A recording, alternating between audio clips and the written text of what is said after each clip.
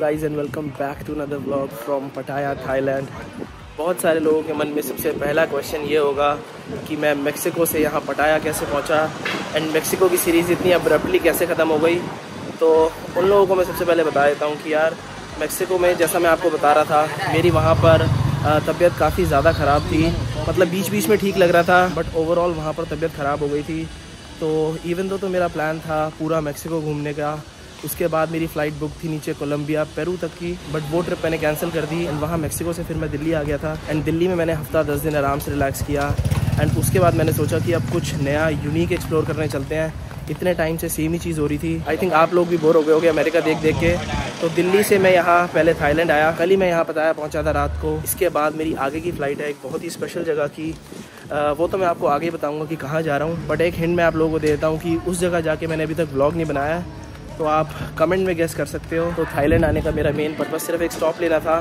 And पटाया की last बार जो मैंने वीडियो बनाई थी उसमें मैंने कुछ ज़्यादा डिटेल में नहीं कवर किया था, तो इस बार मैंने सोचा कि एक और वीडियो बनाता हूँ आप लोगों के लिए, क्योंकि ऑब्वियसली पटाया सबसे फेमस जगह में से एक है इंडियंस के लिए।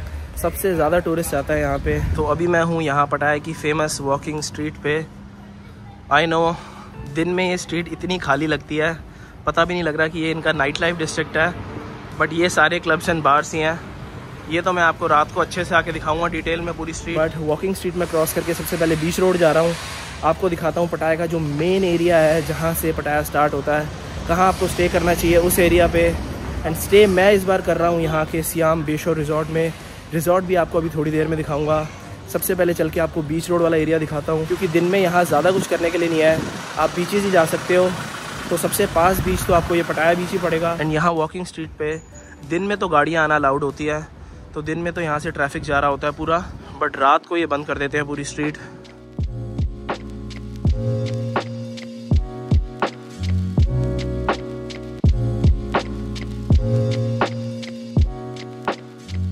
तो गाइस व्लॉग में आगे बढ़ने से पहले मैं आपको आज के स्पॉन्सर के बारे में बता देता हूँ, which is get your guide.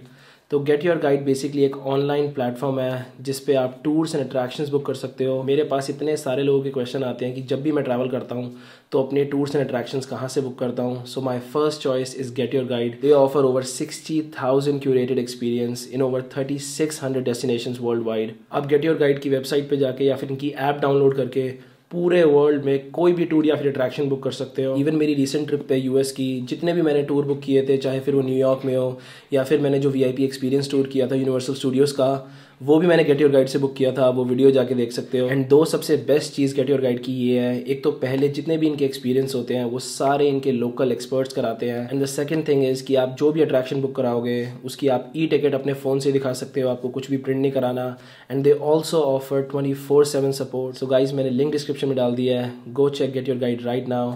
Now let's move back to the vlog. And एक चीज़ और दिखाता हूँ आपको यहाँ पर मैं, ये चीज़ आपको सिर्फ थाईलैंड में मिलेगी। ये जो आप ड्रिंक देख रहे हो, ये आपको इसका लोगो बिल्कुल रेड बुल जैसा लगेगा।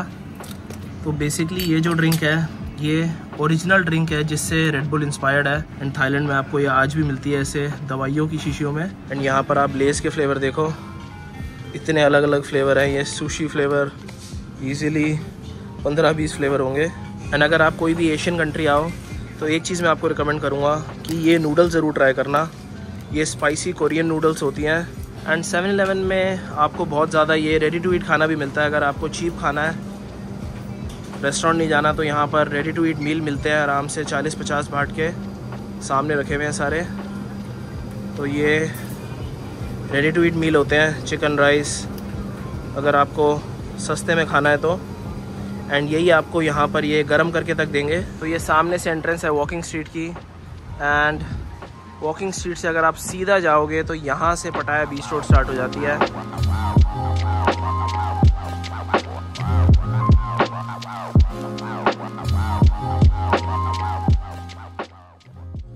तो ये जो मेरे लेफ्ट में बीच है, ये है यहाँ का पटाया बीच। पूरी सिटी का सबसे मेन और सबसे बड़ा बीच है ये। एंड बहुत ज़्यादा फेमस है स्पेशली वाटर स्पोर्ट्स के लिए। अगर आपको पैरासेलिंग, जेट स्कीइंग वगैरह करनी है तो वो सारी चीज़ें आपको यहाँ मिलेंगी। बट स्विम करने के लिए इतना कोई ख़ास बीच नहीं है ये, क्योंकि इसकी एक तो सैंड बहुत ज़्यादा रफ़ है एंड यहाँ पर पानी भी इतना साफ़ नहीं है। अगर आपको सी में स्विम करना है उसके लिए मैं आपको रिकमेंड करूँगा कोई नियर बाय आइलैंड जाना, यहाँ पटाया के पास में 2-3 आइलैंड्स हैं जहाँ आप जा सकते हो फेरी लेके। एक है कोव 5 जो यहाँ का कोरल आइलैंड है, उसका बहुत फेमस टूर होता है। आप कहीं भी जाके स्पीड बोट रेंट कर सकते हो जो आपको उस आइलैंड तक लेके जाएगी। उसके अलावा एक और आइलैंड है अगर आपको जाना है तो कोलान आइलैंड, वो यहाँ की जो पब्लिक ट्रांसपोर्ट वाली फेरी होती है उसके लिए वो भी चलती है। अराउंड आई थिंक 40-50 भाट आपसे लेंगे, 100-150 रुपये, और आपको उस आइलैंड पे छोड़ देंगे। वहाँ पर स्विमिंग का बहुत ही ज़्यादा मज़ा है क्योंकि पानी बिल्कुल क्रिस्टल क्लियर होता है। यहाँ पर आप बस घूमने आ सकते हो। अगर आपको जेट स्कीइंग करनी है, कोई भी वाटर स्पोर्ट्स करना है, उसके लिए सही है। इस पूरी रोड पे आपको हर जगह नारियल पानी एंड स्मूदीज़ ज़रूर मिलेंगी। थाईलैंड वो कंट्री है जहाँ पर इंडिया की तरह बहुत ज़्यादा फ्रूट होता है, तो हर जगह फ्रेश फ्रूट, स्मूदीज़, ये सारी चीज़ें मिल रही होती हैं। एंड ये जो सनबेड लगे हुए हैं बीच पे, अगर आपको ये रेंट करने हैं तो इनका रेंट 50 बाट होता है इन चेयर्स का, जिसमें आप कितने भी टाइम बैठ सकते हो। एंड अगर मैं स्ट्रीट फूड के अलावा इंडियन फूड की बात करूँ तो मेरे हिसाब से पटाया से ज़्यादा इंडियन फूड किसी सिटी में नहीं मिलता वर्ल्ड में आउटसाइड ऑफ इंडिया। यहाँ पर हर दूसरा रेस्टोरेंट इंडियन रेस्टोरेंट है। अगर आपको नॉर्मल फुट मसाज या फिर थाई मसाज करानी है तो सबसे बढ़िया जगह पूरे पटाया में ये है मेरे सामने, ओ रिंग मसाज। ये सबसे लग्जरी जगह है। एंड यहाँ पटाया में ऐसी मार्केट्स भी बहुत हैं पूरी स्ट्रीट पे, तो वो सामने बीच के साइड वाली वॉक है। एंड अगर आप उसके इस साइड क्रॉस करोगे तो इस रोड पे आपको सारी मार्केट्स मिलेंगी, बैग्स वगैरह की। फेक चीज़ें बहुत मिलती हैं यहाँ पे अगर आप उसमें इंटरेस्टेड हो तो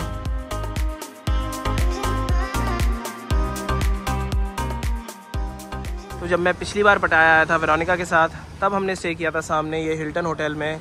ये पूरे पटाया का बेस्ट होटल है एंड सबसे लग्जरी, तो इसका एक्सपीरियंस तो बहुत ही अच्छा था। एंड इसकी जो होटल की लोकेशन है वो है बिल्कुल सेंट्रल बीच रोड। तो अगर आपको सबसे लग्जरी प्रॉपर्टी चाहिए पूरे पटाया में तो मैं आपको हिल्टन में रुकना रिकमेंड करूँगा। बट उसके अलावा यार बहुत ही सस्ती सिटी है ये। यहाँ पर आपको 5 स्टार होटल 6-7 हज़ार रुपये से स्टार्ट होते मिल जाएंगे। तो अगर आप पटाया दोस्तों के साथ आ रहे हो तो मैं आपको रिकमेंड करूँगा साउथ पटाया में स्टे करना। वॉकिंग स्ट्रीट के पास बहुत सारे रिजॉर्ट मिलेंगे आपको, यहाँ पे बहुत सारे होटल्स हैं। बट अगर आप एज अ कपल या फिर फैमिली के साथ आ रहे हो बाय एनी चांस, तो नॉर्थ पटाया में स्टे करने का ज़्यादा फ़ायदा है। वहाँ पर प्रॉपर्टी कंपैरिजन में सस्ती हैं एंड वहाँ की प्रॉपर्टी ज़्यादा लग्जूरियस भी हैं। वहाँ पर आपको बेस्ट रिजॉर्ट्स, अमारी, दूसरे थानी, ये सारे मिल जाएंगे। एंड ये जो होटल है सामने, बिल्कुल ऐसा होटल लग रहा है जैसा मायामी में होता है ओशन ड्राइव पे, बिल्कुल उसी थीम पे बनाया हुआ है इन्होंने।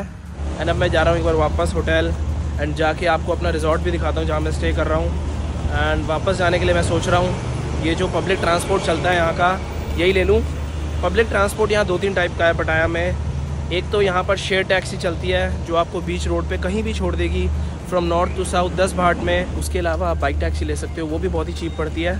इन जनरल यहाँ पर जितनी भी टैक्सी वगैरह है सब कुछ बहुत ही चीप है। ये वाली शेयर टैक्सी होती हैं जो 10 भाट में आपको पूरी रोड पे, जो बीच रोड है इस पर कहीं भी छोड़ देंगी। तो मैं भी यही लेता हूँ अभी, क्योंकि मेरा जो होटल है वो बिल्कुल वॉकिंग स्ट्रीट क्रॉस करके है दूसरी साइड। एंड ये जो शेयर टैक्सी होती है इसमें यहाँ पर हर जगह बेल लगी होती है, जहाँ भी आपको रुकना है ये बेल दबा दो एंड ये आपको वहीं छोड़ देंगे।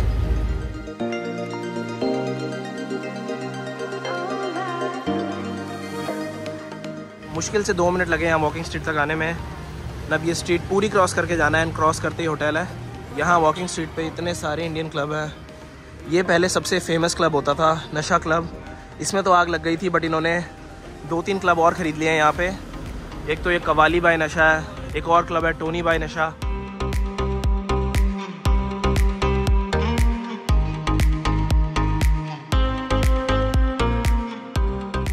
ये जो सियाम बेशोर है ये होटल नहीं है, पूरा प्रॉपर रिजॉर्ट है। 2-3 विंग है यहाँ के, तो काफ़ी बड़ी प्रॉपर्टी है। एंड इसमें पूल भी 2 हैं। सबसे पहले आपको इनका मेन पूल दिखाता हूँ।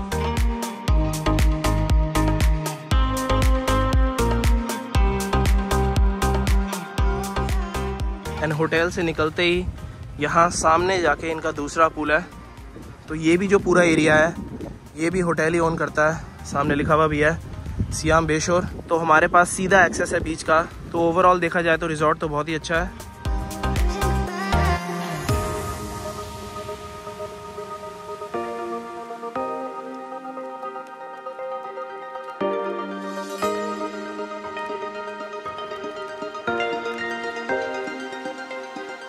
एंड अभी 8 बजे हैं, तभी इतना लाउड म्यूज़िक नहीं है, वरना यहाँ पर आप 9:30-10 बजे के बाद आओगे तो बात भी नहीं कर सकते, इतना ज़्यादा म्यूज़िक चल रहा होता है। एंड लेफ्ट में मेरे लाइव थाई बॉक्सिंग हो रही है, ये भी यहाँ पर बहुत ही फेमस है। आपको दिखाता हूँ। तो यहाँ सामने लाइव बॉक्सिंग होती है एंड ये सामने एक और इंडियन क्लब है जन्नत। टोटल यहाँ पर 4-5 है पूरी स्ट्रीट पे।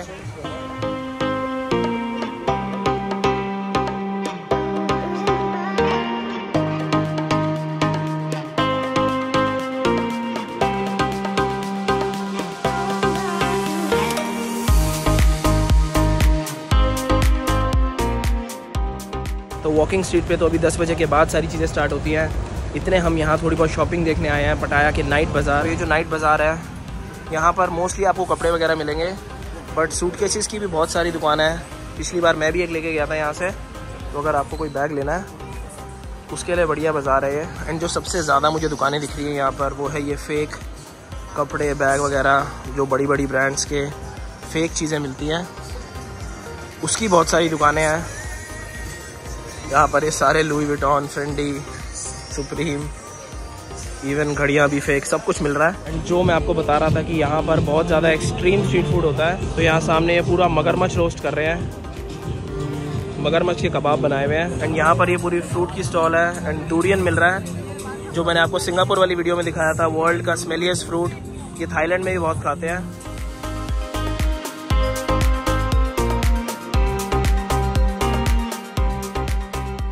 एंड क्रोकोडाइल के साथ साथ ऐसा स्ट्रीट फूड भी मिलता है जितने आप कीड़े इमेजिन कर सकते हो सारे कीड़े रखे हुए हैं। इवन वहाँ पर बिच्छू भी है।